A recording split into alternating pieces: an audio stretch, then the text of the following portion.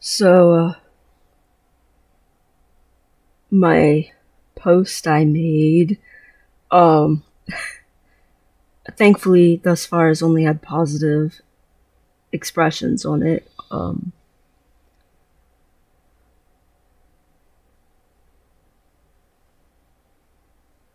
I'm trying to figure out where to go next to try to explain, because I've not done testing to verify whether I'm intersex, but honestly, that's not really people's business.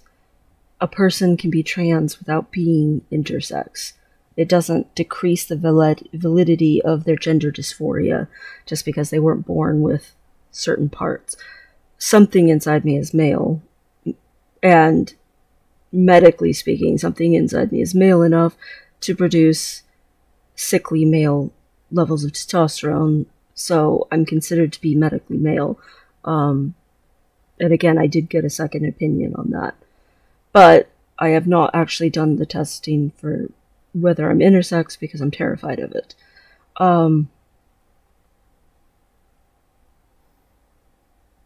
I don't think my medical information is necessarily people's business anyway. I think if I say medically I'm a boy, and yes, I've gotten a second opinion, and it's been verified by more than one doctor, that should be it. No one else needs more information than that. What's more hard for me is how to express what this means to me, to people, and how much I feel, because I have felt so many things. I mean, I lived 6.5 years as a non-binary or whatever. I think it was 6.5. Just going around androgynous and shit because I couldn't handle the original information that I have a hormone imbalance, like, going on. And I didn't want that to be something that overly affected everyone's lives, because I was still extremely living to not inconvenience anyone.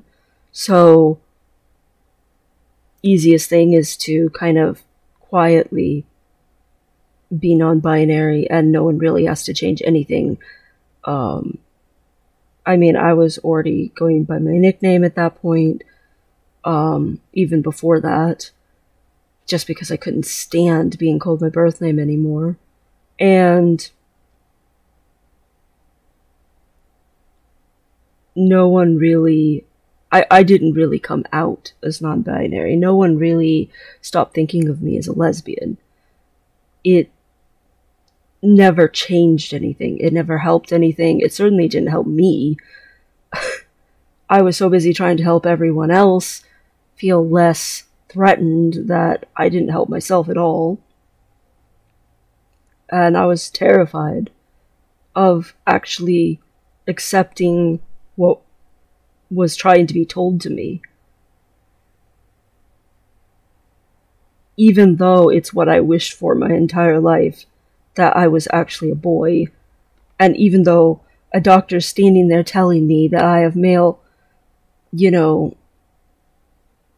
levels of testosterone and isn't that interesting, and, so on and so forth and stuff, maybe I, need to be tested for all these things, and I didn't want to do any of the testing, and he's like, if you don't do anything, I'm just going to say you have PCOS, and it's like, okay, fine.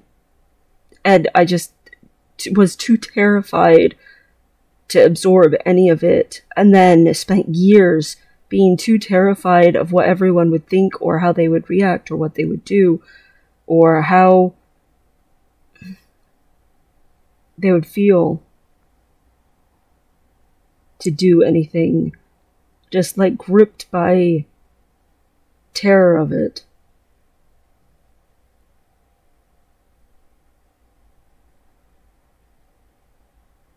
I mean, at that point in my life, I was engaged to get married. At that point in my life, I was still extremely much trying to conform to everyone's wishes and standards and religious beliefs. And I was trying so hard to fit in, even though I did not fit in, even though I had been openly living in quote unquote sin.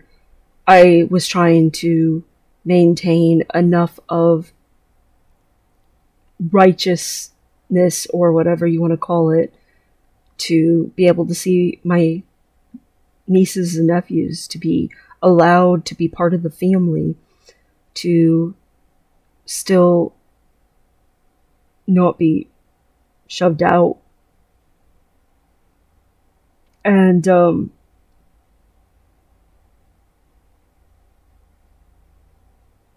I could not accept what was being told to me. I mean, it took over a year of just me considering how much it was torturing me to be non-binary, and how much life was torturing me to live the way that I was living. And the girls constantly telling me I needed to go to therapy before I actually even would go to therapy. And then, almost a year of therapy before I would start living as a man, even not around my family. Like, I was so terrified of accepting myself and just being okay with being me, that it's taken me years. I've been so broken and indoctrinated and codependent that I kind of ruined my own life. And now I'm like, fuck it. I'm standing up for myself. I'm doing this. I'm done. I want to be happy for the rest of my life because I've been miserable. And I'm done. I don't want to be miserable anymore. And all of the things that I was terrified of being a man like I always wanted to be, terrified of, what if I actually was a man? And then terrified of what all of everyone, I lived for everyone else, did not live for myself. Terrified of what it would mean if I did. How selfish would that make me? How bad of a person would that make me? Is it even possible to be a good person and be a man, let alone be a man who let everyone down by becoming one? People are terrible sometimes without meaning to be, and how they take advantage of the people who are giving. And I still want to be a giving person, but not to the point of being taken advantage of. I don't want to live for other people. I want people who care about me in my life, and then if you don't care about me, I don't need you to agree with me all the time. I don't need it to be easy for you or whatever. It's fine if it takes a while, but I need you to care about me. My health matters. I'm the only one who lives with me all the time. My mental health matters. I don't know how to express that I'm not angry at anyone or trying to get someone to apologize for the way that I was miserable my whole life, but still somehow get across that I have been utterly, completely miserable, and that I don't have to be. That there's an actual solution. I mean, how freaking many times in my life have I wished there was some sort of magic something you could take to cure depression? How many people who are depressed in the world wish there was something that they could do and it could possibly just magically fix their depression? Wouldn't that just be insane? And I have that option, and that's significant to me. And I'm already feeling better than I was, and that's significant to me. Like, it is impactful to me how much just living more in male ways and just accepting what I want. Only doing things that I want or I like. And not always is it male. I have made plenty of girl characters since I started openly being a boy. It's not just like I've only made boy characters. But for the first time in my life, I feel secure enough to actually make a boy character. But the thing is girls are still pretty for me to look at. I still like looking at girls. But now I can make a character who looks like some badass dude that I would think would be awesome in a fantasy land too, and not feel like I'm a betrayer or a sinner or some sort of massive wads of guilt. But instead can just be like, hey, it's me if I was an elf. Hey, it's me if I was a Sylvari. Like, hey, it's me if I was a Tauren. It's like, okay. For the first time in my life, it's okay. When I made a boy character before, years ago, in Guild Wars 2, like 3 years ago, it was, oh, this is just my little non-binary boy. Because I felt so insecure, I couldn't just say, you know what, I want to have a boy character. I was too freaking insecure to say that. So, poor little thing, a little Asura was a little boy who was non-binary.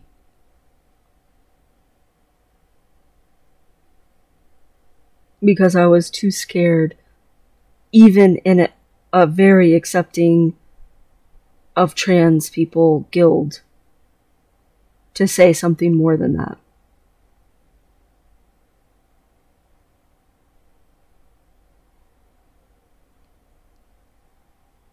I have spent my entire life looking for other people's acceptance, trying to do anything to convince them to care about me.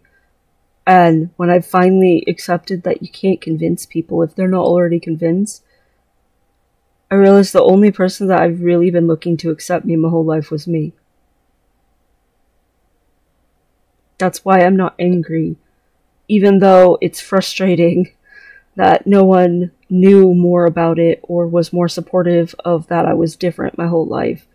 In reality, what I'm more frustrated and angry about is that I didn't accept me sooner. I knew I was different, and I could never accept that. And mostly it was because I didn't know what was different. But at the same time, I have been absolutely cruel to myself.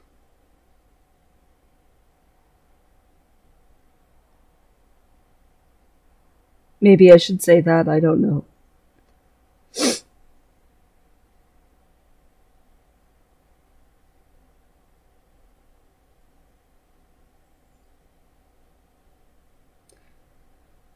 I feel a sense of progression about changing things on Facebook, which again, that was my first post on Facebook in 4 years. That shows how often I post on Facebook. I really, really don't post on Facebook a lot. Anyone who followed my pen name Facebook page is probably like, wow, did this person die? Is that why they stopped writing books and stopped, having a Facebook?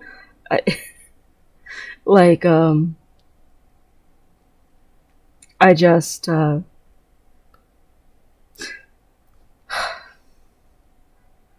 even when I played, Final Fantasy XIV, it was like, yes, I like looking at girls, but I was desperate to express more of my masculine side, so I ended up making a row, just because I was like, this girl I can make look very much like a guy to certain degrees, and yeah, she still has boobs, and yeah, she's still pretty, but she also was very androgynous looking, my row. And it helped to express a little bit of masculinity, even if it was, oh, but this is still a girl. It was so helpful to at least have some sense of masculinity expression. That's been my entire life, is me trying to sneak in little expressions of masculinity with my hair or with my behavior or with my baggy clothes or whatever it was.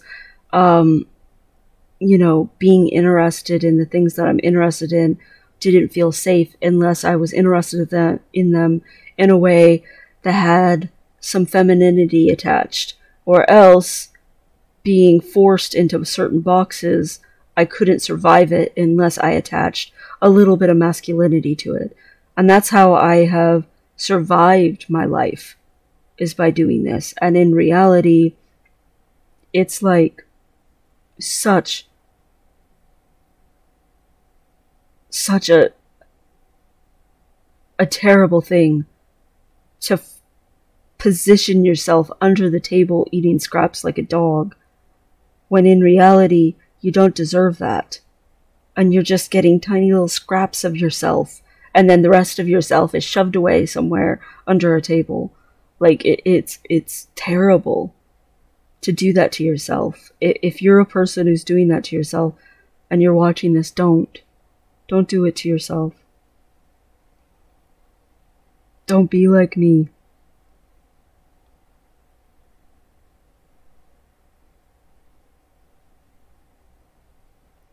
I don't know how to express any of that without making anyone feel guilty. But at the same time, I'm not trying to make anyone feel guilty. I'm trying to express that this change is, like,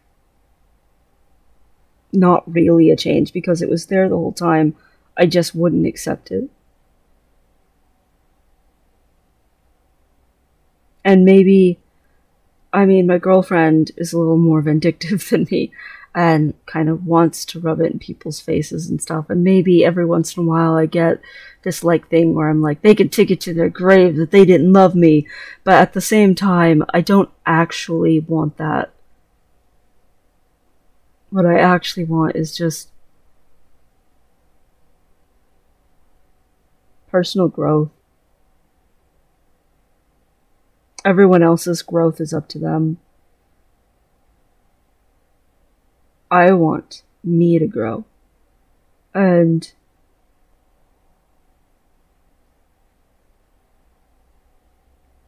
in the end, that's what it's all about for me.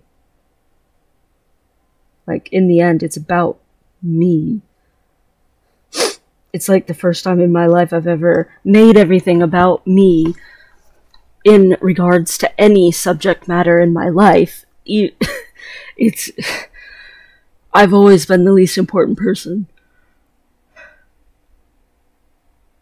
in my own life, and I did that on purpose, and in this particular circumstance, I am not doing that. And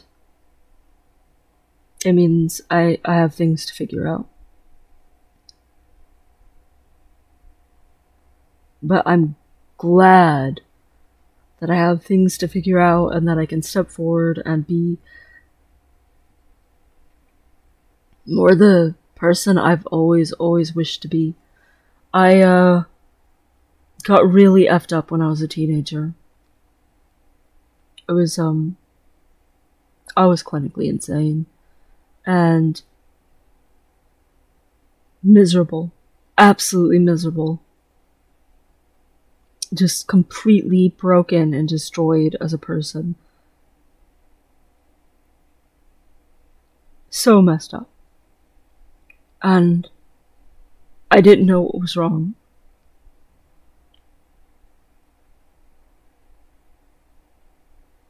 I lived in a non-stop state of fear and disgust with myself and just non-stop self-loathing. And had no idea why. It had to be that way. And part of it was abuse, but the majority of it was just not knowing what was wrong with me, which is strange because when people get abused, you would think that'd be the worst. But the worst thing that's been done in my life was things I did to myself.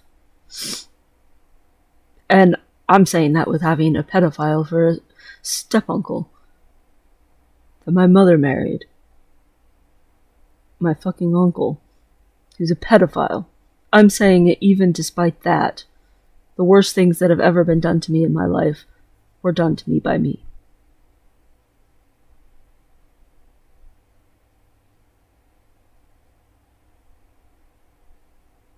I never accepted myself.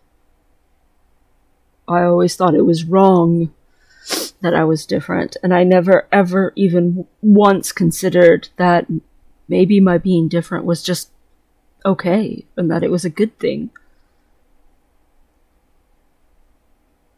And that my life could be good.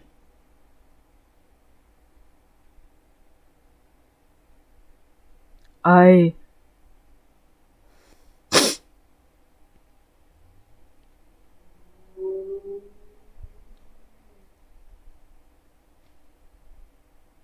always was so messed up when I was a teenager. But I got to a place where I was like, anything's better than this. Anything. I will just do something different than what I've been doing, and hopefully it will lead to something else, because anything's better than this. And I developed this image in my mind. There were a bunch of women that I looked up to who were women that I wished was my mom instead of my birth mother. And I wanted to be the kind of person that they would love. I wanted to be the kind of kid that they would love, and I wanted to be the kind of boy that they would love. And I wanted them to want me. And I developed this image in my mind of a better version of myself. A version of myself that didn't lie, that didn't constantly destroy everything they touched, that wasn't constantly in pain, that wasn't constantly miserable and rejected and wrong somehow. And I've always strived to better myself and to be more like that image. And that image has changed over time. You know, that image became full-blown perfect lesbian. In my 20s, that was basically the theme of my 20s, is be a perfect lesbian. No, be a more perfect lesbian. No, you're still not being a perfect enough lesbian. Be a better lesbian. Like, like that was the theme of my 20s.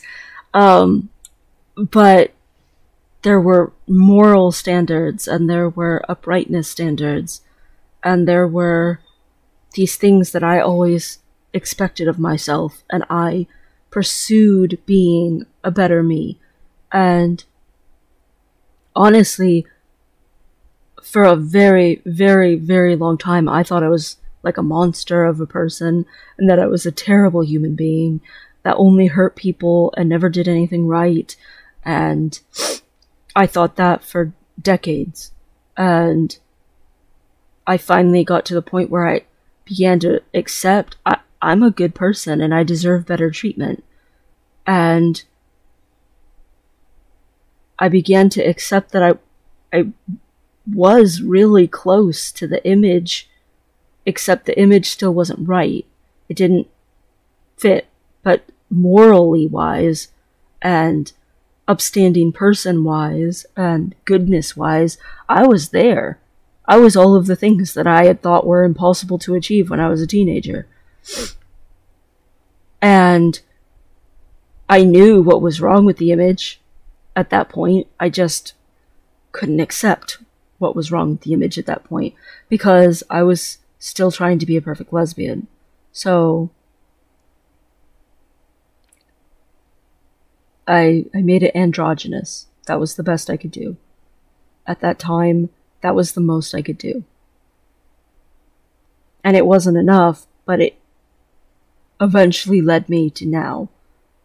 And now the image in my head, I feel like, is this back to being that boy that I wished for so long ago, except it's the man version, and I have the moral uprightness that I always wished I had. I have some of the things that I always wished I had that was in that image, and I'm getting closer to the other ones, and it's no longer a striving to be a better person. It's striving to be more myself at this point. Because the person in that image isn't so much better than me. I'm not actually feeling like I'm, striving to meet some higher standard of personhood. I feel like I've reached that. It's not that I'm a bad person at all. I don't need to strive to be a better person. I am a good person. Every single day I strive to be a good person. It's that I don't look like myself. And I don't feel like myself. I feel pain and I feel misery even though I'm a good person.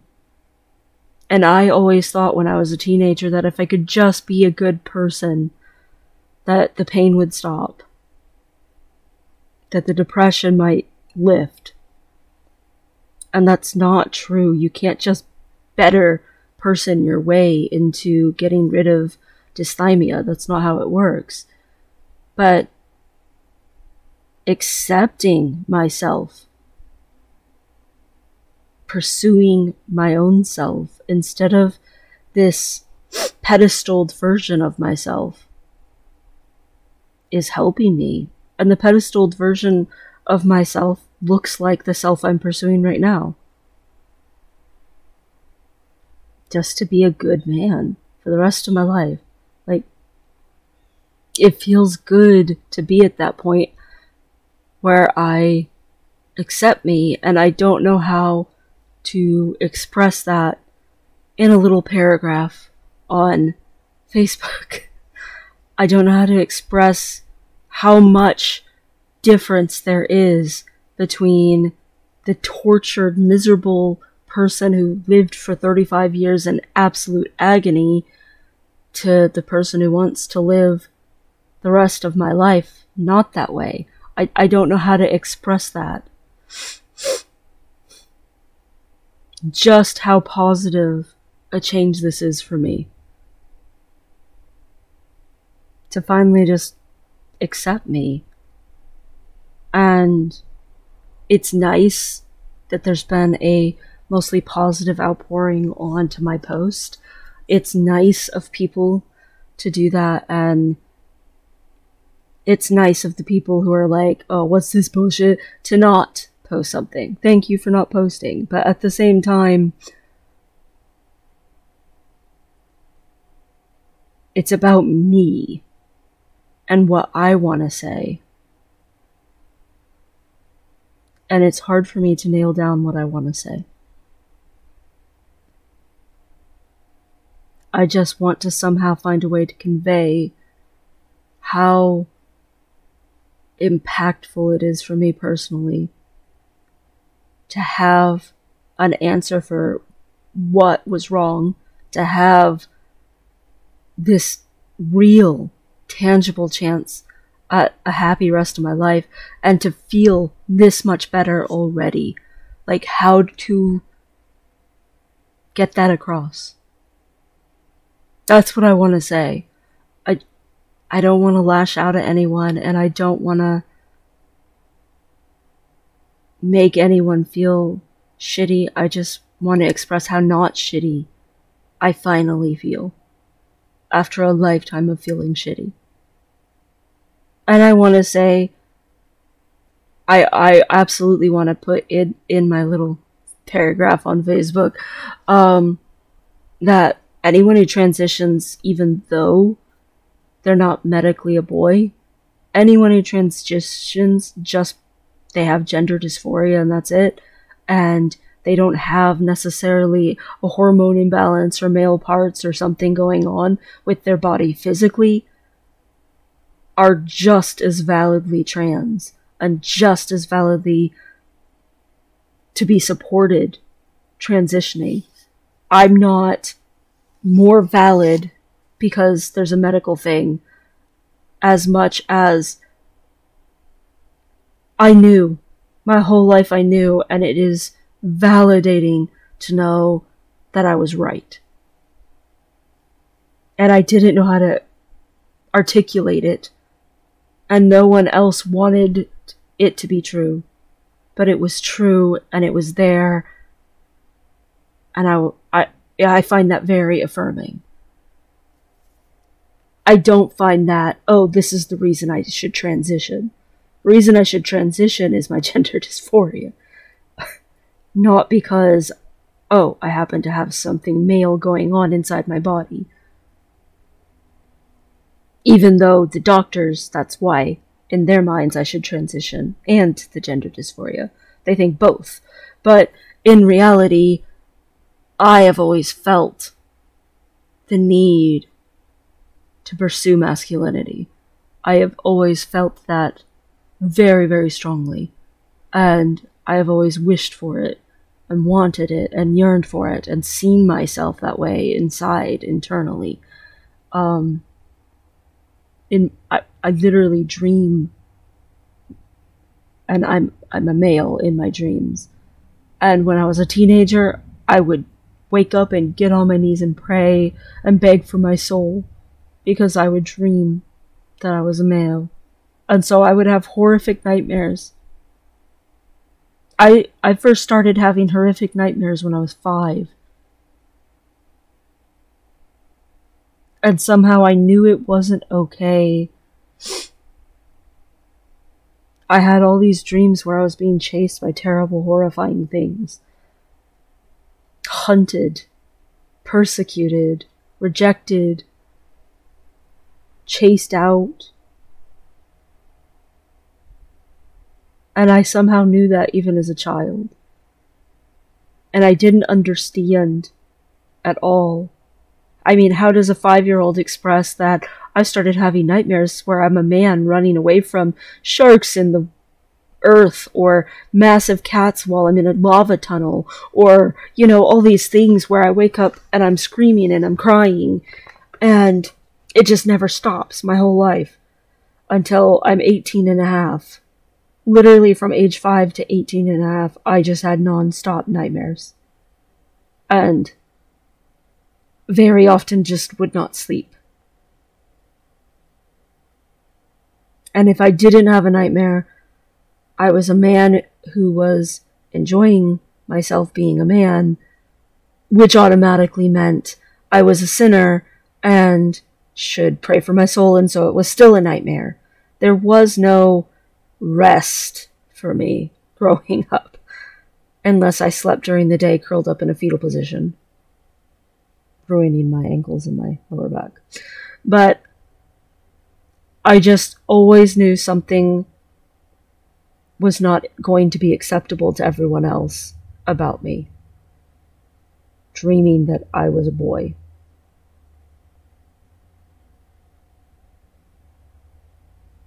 I have hid so much of my life and led a double life my entire life, and I don't want to anymore. I want everyone to just know, hey, this is my life.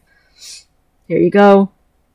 Straightforward. I'm not hiding anything. The only thing I might hide is just how graphic some of the content from my life has been, but I mean, I don't really like talking about that anyway to people. I mean, even on here, I don't go into gross detail when I say, oh, I was abused, or, oh, you know, all these nightmares. I kind of picked the 5-year-old nightmares instead of the teenager nightmares. You know, I don't want to go into gross detail about the crap. I want to go into gross detail about me and the future and possibility and progress and taking charge of my own self and accepting myself.